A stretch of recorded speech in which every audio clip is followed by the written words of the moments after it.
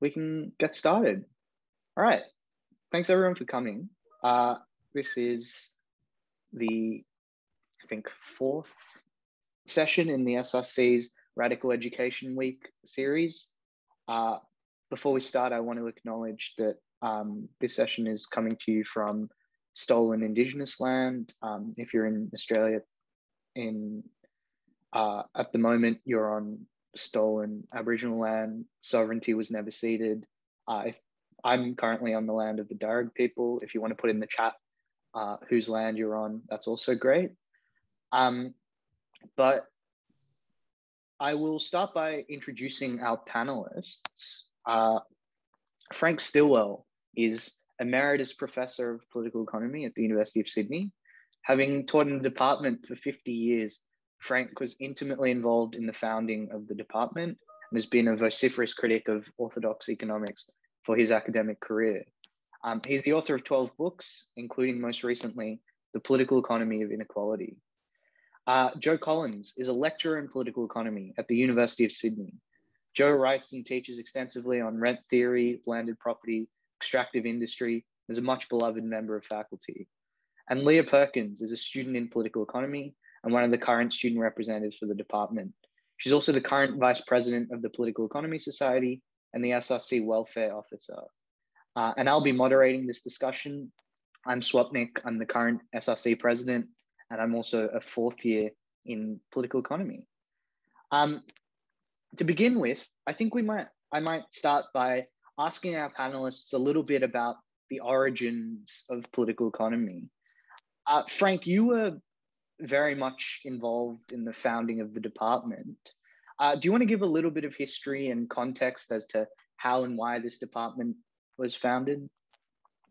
I could give you a relatively short version. I guess I'm the person to do it since I was there at the Battle of Hastings and saw blow by blow the whole evolution of a department that is still, to this day, I mean, really outstanding in terms of being the product of a struggle to establish an alternative economics education.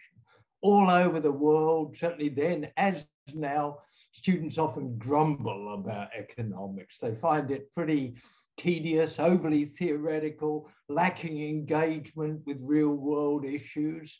But for the most part, they just sort of see their subjects out, maybe change their course enrollments to something that's a bit more interesting and relevant. But back in the early 70s, when I just arrived in the then Department of Economics as a lecturer, there was already, I sensed, an unusual ferment among the students. There've been some changes to the economics curriculum that have made it even more mathematical, even more theoretical, even less relevant to contemporary concerns. And remember, at that time, there were strong anti-war movement, the growth of feminist movement, environmentalist movement, concern with the effects of imperialism on a world stage. Economic studies seem to have no bearing, no connection to those broader social concerns. And the students were saying, well, it should have.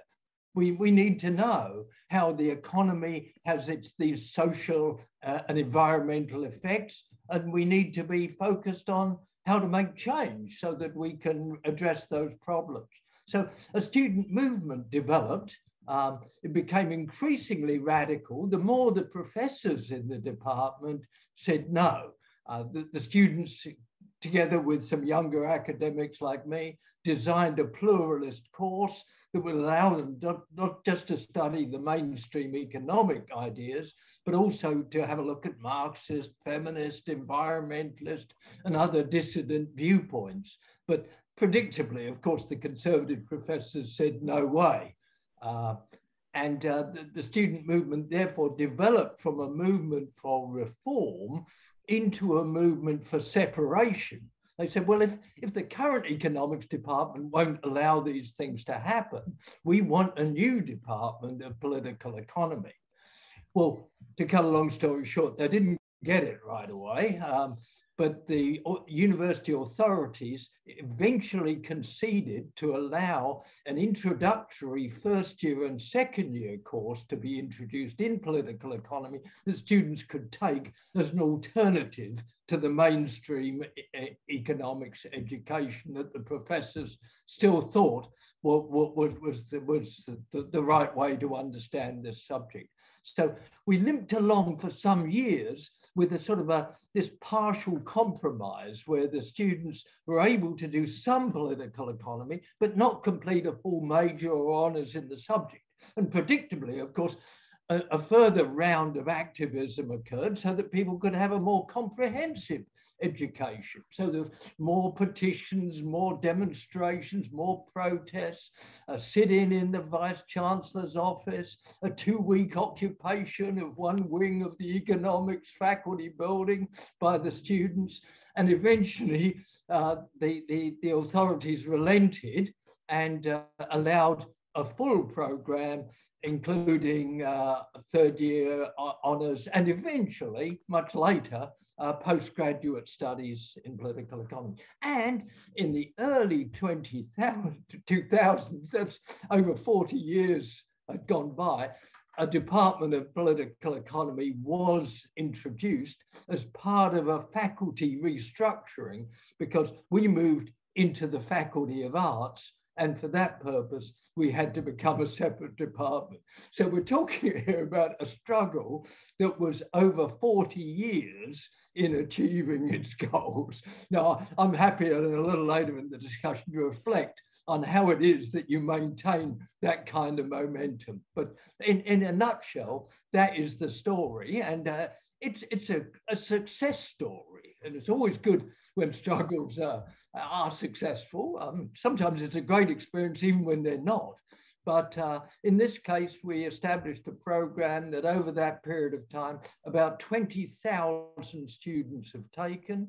Some have gone on to positions of influence in Australian society, Premier of New South Wales, Deputy Premier of New South Wales, the leader of the Labor opposition currently in Canberra, but not just in the political sphere, but in many other walks of life too, political economy graduates, with a background in alternative and critical economics education, have shown the success of the struggle.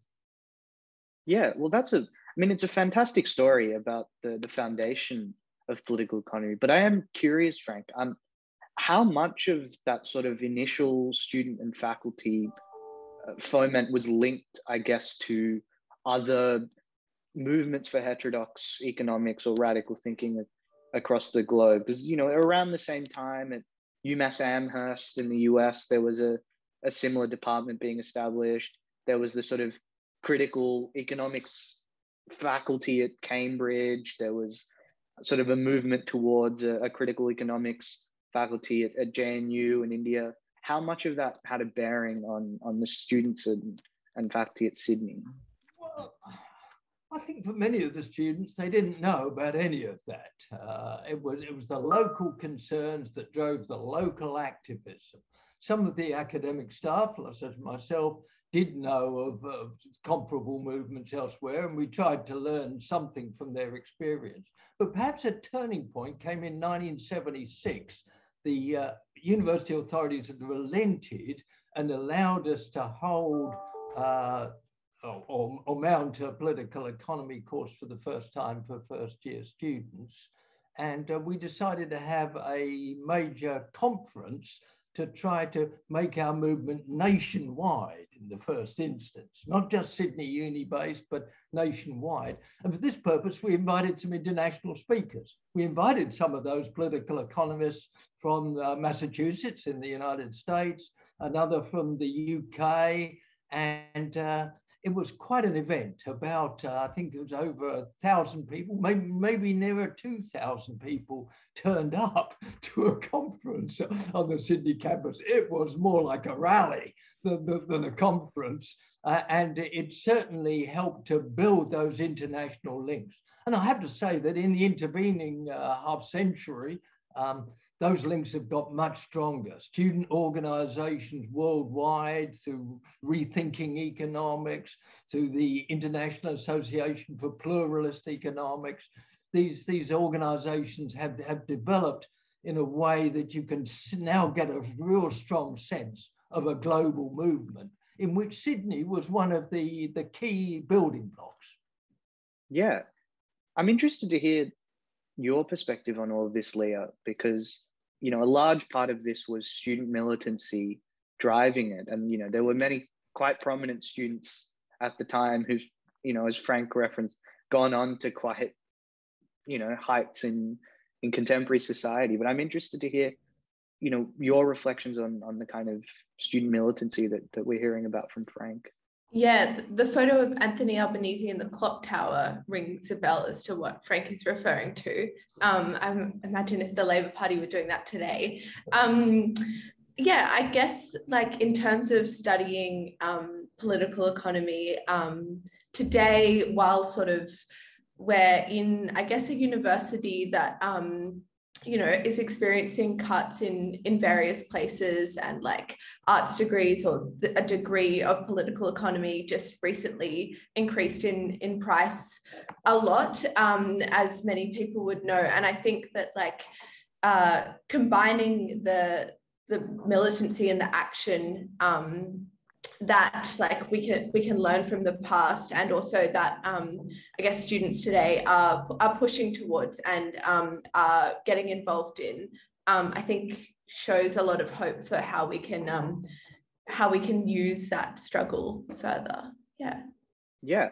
Well, I think that's a good segue for us to start talking a little bit more about the contemporary dimensions of political economy. This one's for all of the panelists, but I'll start with Joe. Joe, what is political economy to you today?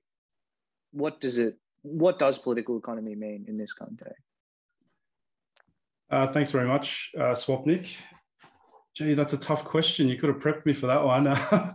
Political economy, it's, for me, at this present moment, is more important than ever, because the reasons that the department emerged in the first place, as Frank has just outlined, are not only still with us. So the demands for an alternative conception of economic theory and indeed its practice, those demands are very much with us today, but I think in even more pressing and important circumstances. We're facing certain challenges today that are not only ripe for the type of political economy analysis that we teach through our curriculum, but I think the combination of study and struggle in relation to some of the challenges that we face as a society, not just at this very moment, but indeed the things that are coming down the line in relation to broader challenges like the climate crisis in the context of dealing with the current pandemic response, require something that the mainstream of economics teaching just doesn't offer. So I suppose in response to your question of what is political economy today, for me, it transcends the disciplinary boundaries that we are familiar with in the social sciences. And I would go beyond the standard approaches to theorizing economic problems. And I would say that political economy is the study of power and change in society to realize a stated ambition. And I think it's this normative element of political economy that is precisely the type of thing that Frank and Frank's colleagues helped realize in the 1970s, and something that we're still attempting to realize today. Yeah. Frank, what is political economy to you today? Well, it's a means of understanding the society in which we live, and in particular, its economic underpinnings that are reflected in corporate power, in state power, in a capitalist system which is based upon markets, but underlying and beyond those markets are tremendous concentrations of power which shape our lives in so many ways. So I think if you see political economy in that way, it is a unified social science. We want to understand the society in which we live in its entirety, but we argue that the entry point for such inquiry is to look at the economic interests that are involved in shaping that society. Now, there's a lot more to society. There's cultural relations, there's ecological characteristics.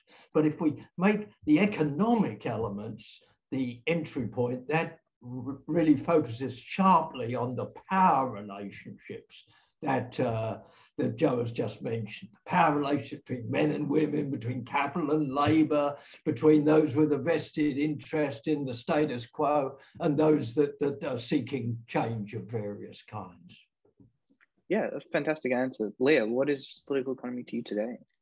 Yeah, I mean, I don't think I have anything more to add than the two lecturers have, but I would just add that I was thinking about what Frank's saying about power and how it crosses over into our understanding of the world today. And I think that it becomes especially relevant when, like, you know, you're writing. I wrote an essay for a class where I was sort of referencing coercive control, I guess, in a criminalization sense, but looking at these power dynamics, and that sort of directly connected to conversations I was having in the women's collective on campus about the same issue. And I think it's political economy does help like inform these ideas and give us critical ways of talking about and thinking about the world.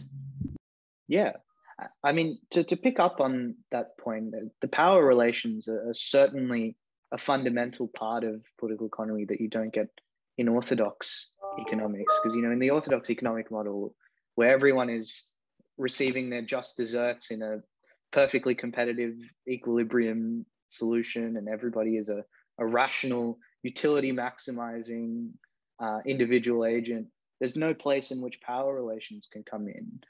But I think that raises another interesting question that political economy is sort of tangential to. And I think Joe and Frank, you two might be able to reflect on this quite a lot. But the claim is often made, I think, from critics of political economy or from people from within the orthodoxy, that the political economy is, you know, insufficiently rigorous, or it's not analytical enough, or it's too wide and it's focused. What would you say to those kind of claims? Well, it is a difficult question. I mean, if one's notion of rigor is a set of equations that has a single solution, then political economy typically fails the test. But if your test of rigor is the capacity to generate information that is useful in understanding and changing the world, then you've got to think much more broadly. So I think any subject that breaks down conventional boundaries and tries to build interdisciplinary, transdisciplinary links is not going to be rigorous by mathematical standards. But it may just be what we need in order to understand the world out there, in the social world out there. Because power relationships between people, individually, collectively, are seldom reducible to equations. They're malleable, they're contingent, they're dependent upon context. And this is the broader perspective, a geographical perspective, recognizing the specificities of particular places, a historical perspective, recognizing that what's possible at one point in time may not be possible at another. These are the elements that we have to weave into an integrated social science and into political economy. So I mean, to summarize my answer, Swapnik, I think we can't fight on the terrain of rigor for progress in political economy. We have to fight on the terrain of relevance. I see we've got a hand up from Sam. I might just go to Joe first and then come to you, Sam. Thanks, Swapnik. I just suppose I'd add to Frank's comment, and I agree. But what I would say is that the task of the discipline needs to be adequate to the problems that we're facing, right? So I think that's the test of any kind of intellectual endeavor, is that whether or not it's adequate to the task that it's set itself. And the task that we've set is to engage with real world problems that are confronting us in the present moment. And therefore we need to be able to engage with other disciplines, not just across the social sciences, but indeed the physical sciences. And I might just add that it's the character of this engagement that I think is important, because as we've seen, mainstream economics does attempt to engage with other disciplines, but on what basis is the question. And is it an imposition of a set of rigorous concepts upon another discipline, as we see in emerging fields such as neuroeconomics, for example, that comes to mind, and various other attempts from the mainstream to try and insert itself into other disciplines? Or is it on the basis of a mutually deterministic synthesis where you get, I think, more useful attempts to understand certain problems such as political ecology, for example? So I would say two things. It's the test of political economy is whether or not it's adequate to the task of addressing these social issues. And secondly, it's the basis upon which we engage with other disciplines that separates us from the mainstream. Yeah. Sam, you had your hand up. I'll come to you. Cool. Hopefully I'm able to articulate this well enough. I'm a baby ecop student, coming from science originally though. Before, I think both Joe and Frank mentioned a normative element within their sort of ecop school, and then have now talked about how, I guess, one of the stated aims of the department is to solve real world problems. Would you say that there's a strong contrast in that many economists are trying to build models that are kind of like the natural sciences, in that they're trying to model what the world looks like rather than saying, what should the world be? Yeah, I'm happy for our panelists, if anyone of you wants to jump in and answer that. Yeah, I'll happily do that. The question touches on some big issues, Sam. One of my early books was called Normative Economics, actually, and it teased away at that distinction that economists tend to make between positive and normative economics. Positive being about what is, and normative being about what ought to be. It sounds like a pretty neat distinction, and it has some philosophical foundation. But in practice, the lines tend to be blurred, because even our selection of what we study about the existing world often reflects our judgments about what is important and therefore what ought to be. So although the distinction between positive and normative is neat, in practice, the lines tend to be rather blurred. But certainly, I think my second point is that the political economists do want to push to the normative elements. They're critical of the so-called positive economics of the mainstream because it's very selective in what it actually focuses on. It focuses on some abstract notions of competitive markets, those self-interested behaviors that Swapnik referred to, and the equilibrium states towards which allegedly the current economic system tends. Well, political economists say, funny, equilibrium states, global financial crash, growing inequalities, ecological disaster, climate change, now COVID. Hey, where's the equilibrium state here? Is your notion of what is actually misleading?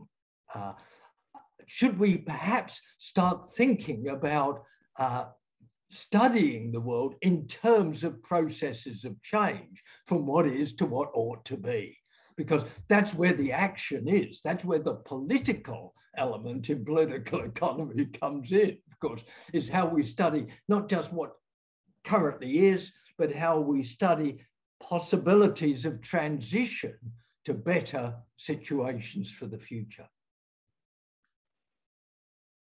Thank you.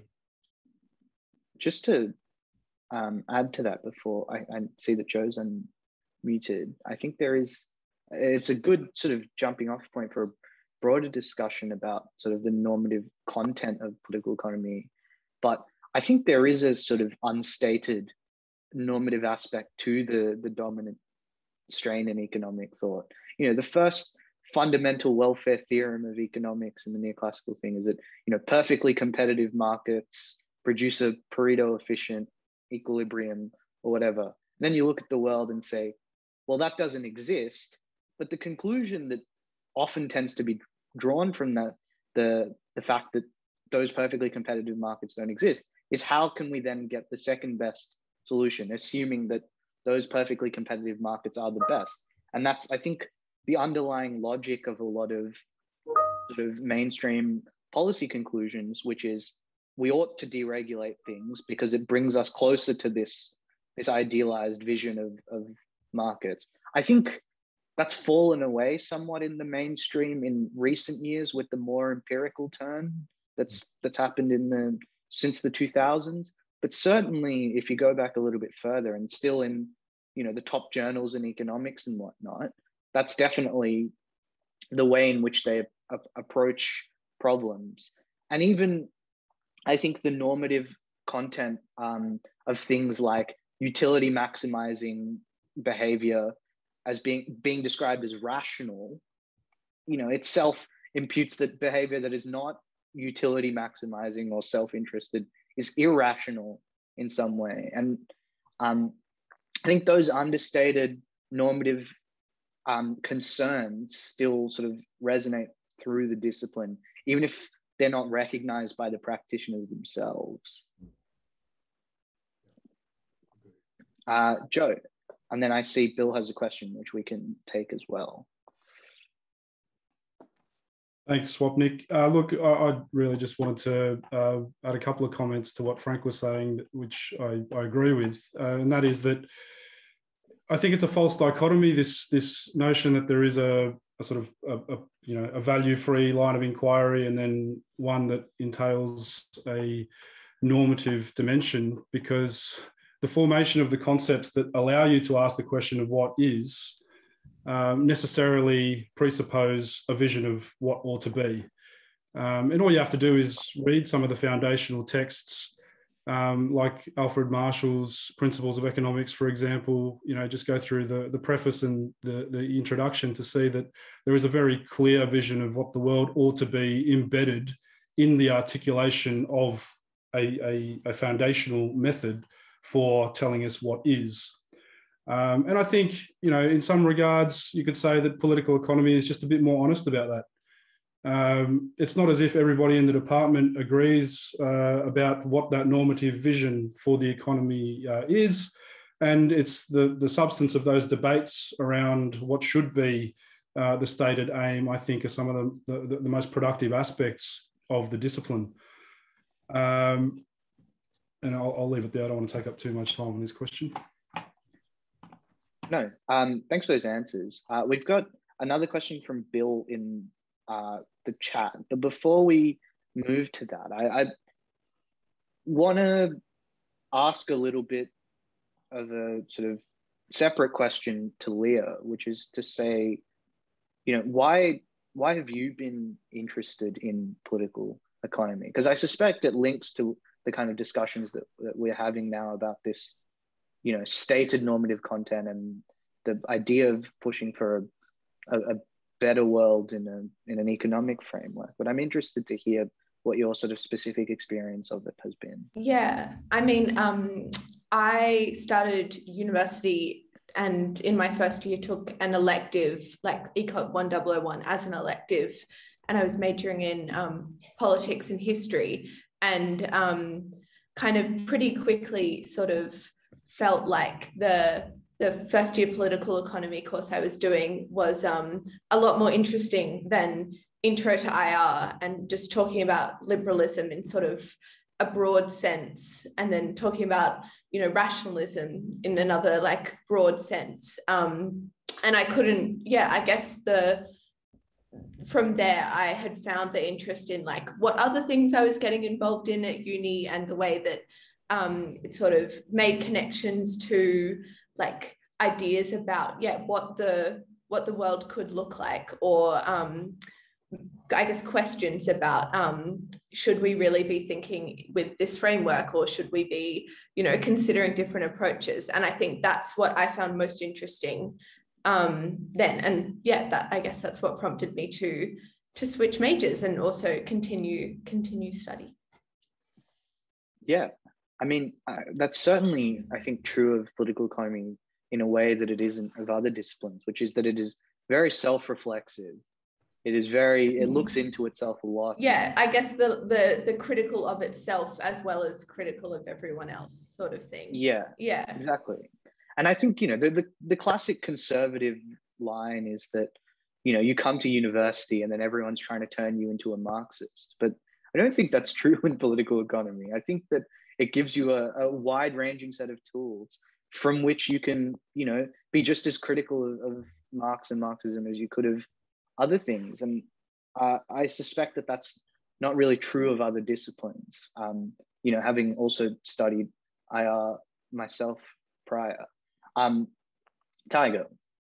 Yeah, I wanted to jump in here and say that I've had a reasonably similar experience to Lia. And I think that one of the most interesting things that drew me to ECOP after just doing it as an elective is the pluralist approach doesn't just like teach good thinkers. Like ECOP doesn't just bring good thinkers into the world, it brings good learners, I think.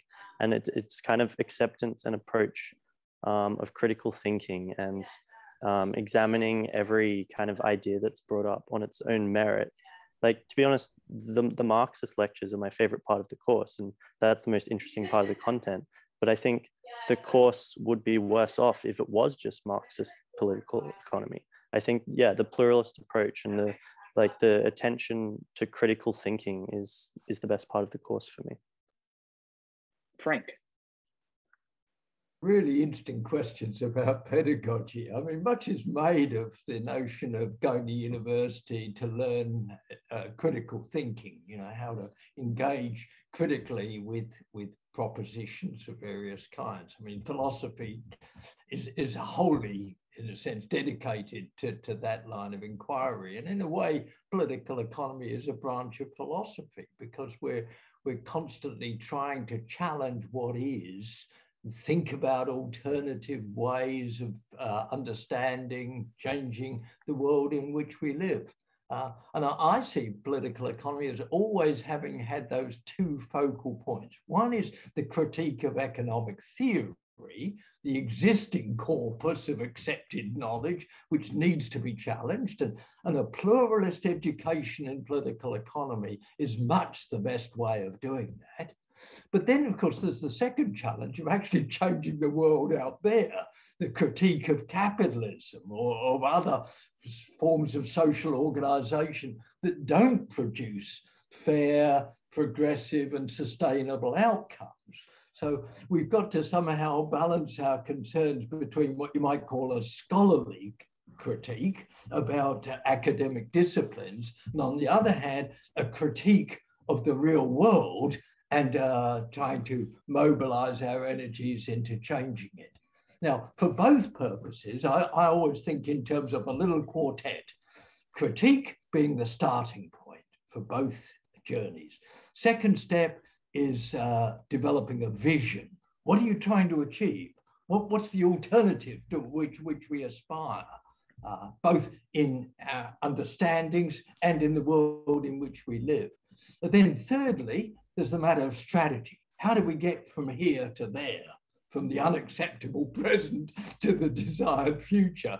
And then fourthly, the organization through which we make that journey. And actually looking back on the history of the political economy struggle, it had all those elements. The critique of mainstream economic education, a vision of a progressive pluralist alternative education, a strategy of trying to challenge the authorities through demonstrations, as well as logical arguments, in order to achieve a separate department where this kind of alternative education can flourish, and an organization increasingly international in character, whereby student movement can link up with progressive academics to try to extend these processes of change globally.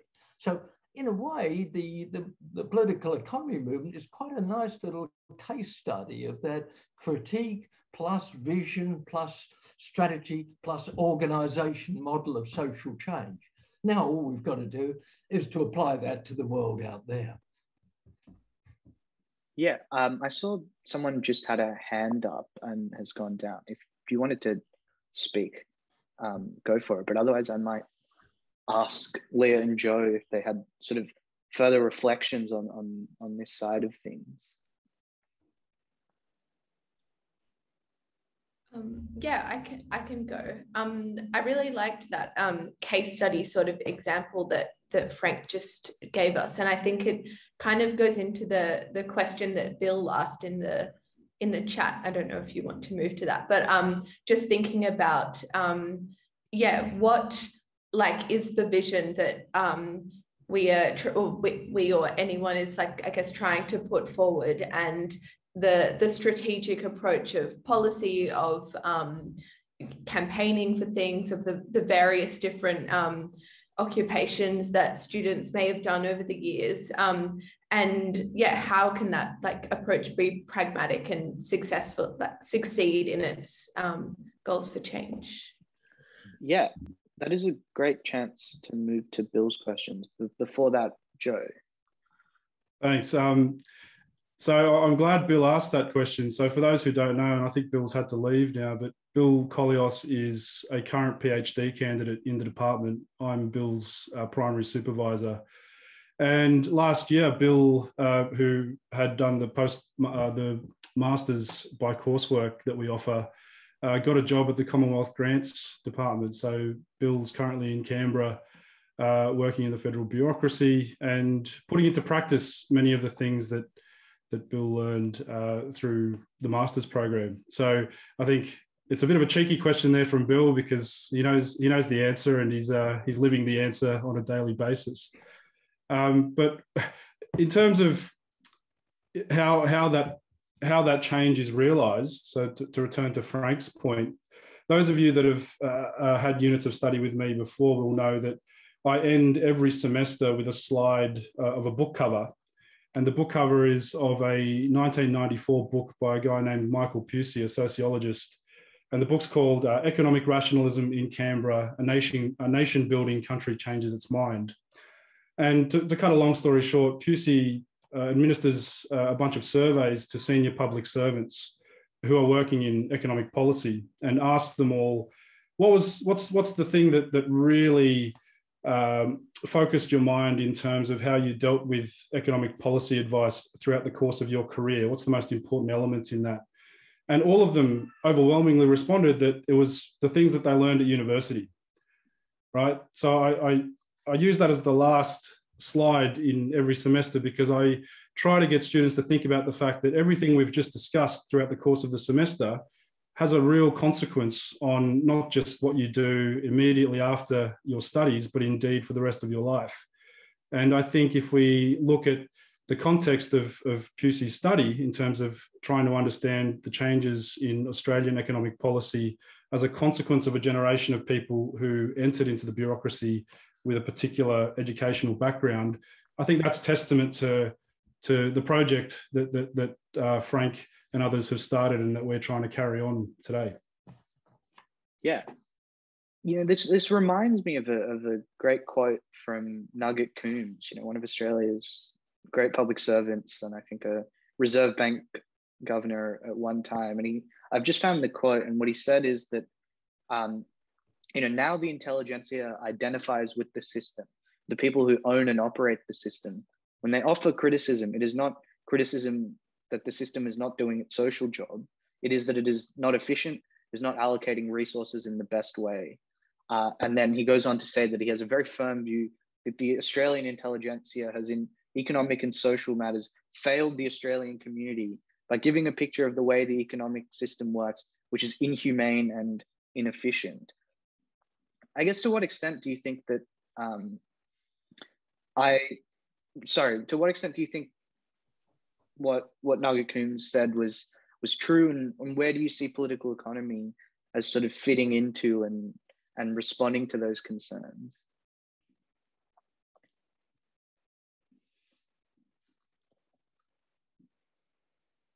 And that's to all the panel and anyone else that wants to pick up on it.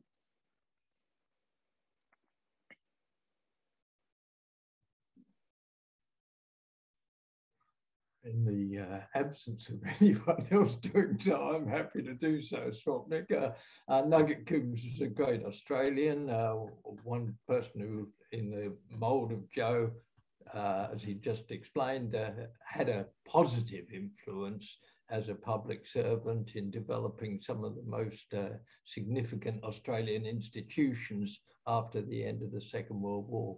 But I don't quite understand this notion that, you know, understanding the economy is so deficient is particularly what he was getting at, because the dominant way of economic theorizing, then as now, emphasizes the strengths of a capitalist market economy, and therefore sees the state and the institutions that he himself was developing were as just sort of band-aids on the system. Or if you think the system is fundamentally sound, you only really need some quite small band-aids to deal with minor imperfections. And that, I think, is the dominant story you get out of mainstream economics. Whereas if you study political economy, you start to see more systemic flaws. You don't see the tendency to environmental degradation, for example, as just the result of an externality that's because of faulty market pricing in relation to environmental goods. You start to see a more systemic origins of capitalist exploitation of nature, the extractivist model of production on which our affluent society is based.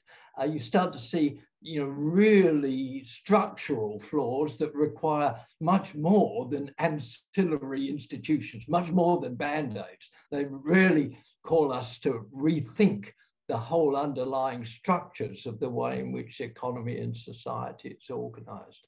And I think climate change is the current issue that is so most fundamentally throwing down that challenge, but so too more general problems of inequality, recurrent economic crisis, the lack of economic security, require us to think beyond, I think, the realms that Nugget Coombs was pointing to the area that's in where reform shades into revolution. It's a great response. Griffin's just given us a fantastic question in the chat, which is that how do you find simplifying and communicating academic and non-lay person ideas for working class audience? See this as a goal for university education to break bourgeois accessibility gaps. Wonder if you have found it difficult to break down often technical concepts. Joe, I might throw that to you first. Thanks, Swapnik, and great question, Griffith. Look, I think it's not that difficult, really. If you have a grasp of the technical content, and most economic problems are, in fact, very much intuitive to the majority of people, and it's not too hard to find ways of explicating those more technical aspects of the economic problem.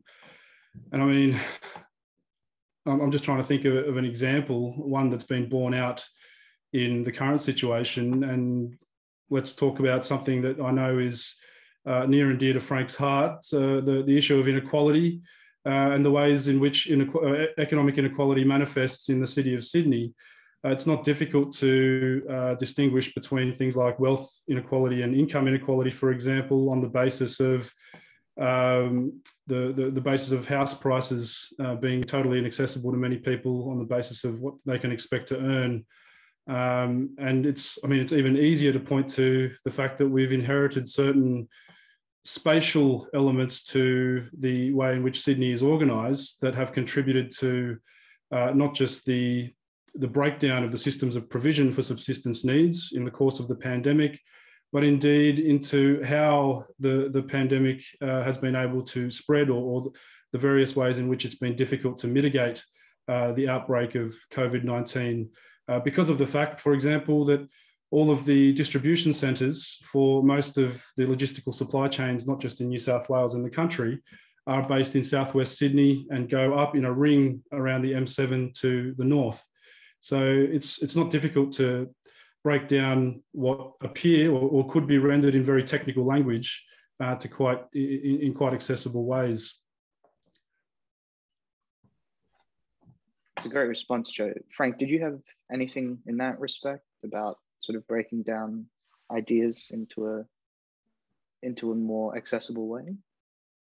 Well, it has to be done. I mean, in university, of course, in our processes of critical inquiry and pluralist education, you've got to have some degree of sophistication, of course, but in communication of the ideas, the product of those inquiries, that research in the broader world, it's got to be translated into forms that people find digestible and point to things that can practically be done. Certainly if one's dealing with politicians, you've got to have your one-page executive summary of dot points. There's no point in presenting a long treatise of logical argument. But I always think myself, I'm a teacher first and foremost. Well, I do research, but the challenge is always to get it massaged into a form where it seems to matter, where, in other words, where people can understand what it's all about, what its significance and implications are. And we should avoid jargon. We should keep things clear, but that doesn't mean we have to dumb down. I think most sophisticated ideas, certainly in the realm of political economy, can be translated into readily understandable forms. Among my other roles is as the coordinating editor of the Journal of Australian Political Economy. And I actually spend quite a lot of my time helping people to do just that. They may have great ideas, but they don't express them very clearly. So I edit their work and try to suggest different ways in which the ideas might be better communicated. We all need to learn those skills. I'm not sure universities are great at nurturing them because we put a lot of emphasis on writing essays, writing theses. These are scholarly contributions for the most part. But for broader public social change, I think we need to put equal effort onto effective communication for a broader audience. Okay, we've got a great question from Jack after that, which is, he's wondering if the panel thinks there's any benefits in taking classes from the mainstream economics department while they're also doing their political economy studies. Anyone have a ready-made answer to that? While I'm talking, I'll happily answer that. The answer in brief is yes. Why not?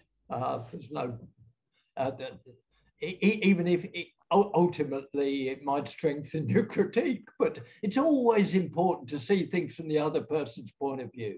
If there's a contest of ideas, challenge number one is to find out what's behind those rival ideas. Are there any points of convergence? Where do the points of disagreement stem from? So study of mainstream ideas is a good idea. if you're going to be challenging them, whether it's in a scholarly context or in a broader political and social context, it's important to know what their ideas are all about. But their own principle of diminishing returns might set in fairly early on.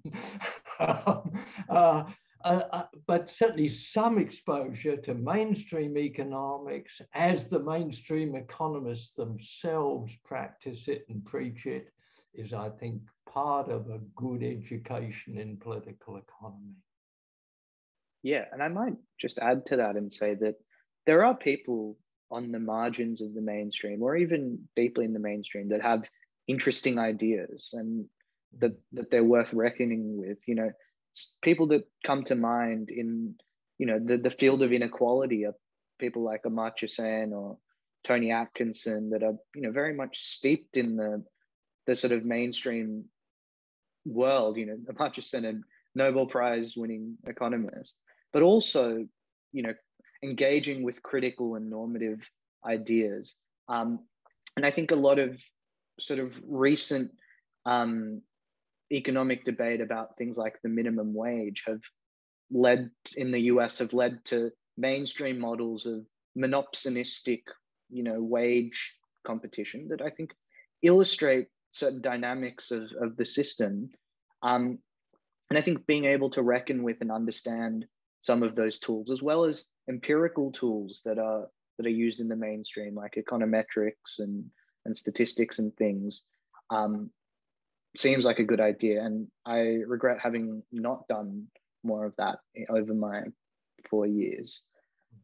We're sort of running up against the end of the allotted time. Did anyone else have any questions, or do any of the panelists have any more responses to Jack's question?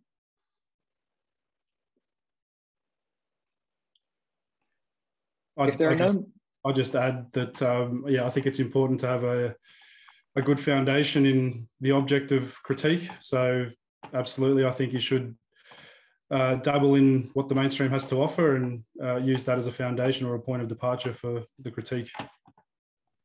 Of course, it would be nice if the mainstream economists themselves issued parallel advice to their students to do some political economy. Yeah, definitely. I saw a hand go up and then go down. Was that a question or just an accident? Yeah, I was just going to ask, what would the panelists say to someone considering doing political economy, either in undergrad or postgrad? And just like as a final, I don't know, because I'm considering it. And then I also wondered how much have the fees gone up, but I can always ask Lia that. I can just message that in the chat. I think that's a great question for us to end on. Lia, what would you say to someone who's thinking about studying political economy? Well, I mean, I couldn't give you advice about whether to do undergrad or postgrad, as I am an undergrad student. But yeah, I think that it's a very worthwhile field to study in, and I would highly recommend it. Yes, Sam said a good figure, so I guess considering that, but yes. Frank and Joe, what are the panelists' opinions on what the best ECOP units we can take are? Before you answer that, I will say they're all fantastic. 1001 and 1003 you have to do, and are both really great. I've gone certainly down the sort of heterodox economics rabbit hole and less down the social theory rabbit hole. So I loved economic theories of modern capitalism, but social foundations of modern capitalism was also terrific. And I'm sure there's many more. I just did political economy of money and finance, political economy of the environment, theories in political economy, class. They're all fantastic. There's really an infinite selection, to the point where most of my electives have also been political economy units. Can I just chip in one little point that as an alternative to trying to squeeze some political economy units into an undergraduate degree that's primarily focused in other subjects, doing a master's degree in political economy is a great idea, because that way you can take a suite of options covering the sort of fields you've just mentioned, Swapnik, and you'll be in a nice sort of multidisciplinary environment, because people from all sorts of different backgrounds come to do the Masters of Political Economy at the University of Sydney. Well, that takes us to 3 o'clock. So we might have to wrap it up there. Thank you all for coming, and thanks particularly to our panelists for your very well considered answers, and also to everyone who asked a question. I think it's really fantastic that we can have audience interaction despite all of the limitations of Zoom. A recording of this session will be up on YouTube sometime in the next couple of days. So thank you all. Thank you. Thank you. Thanks, everyone. Cheers, Swap.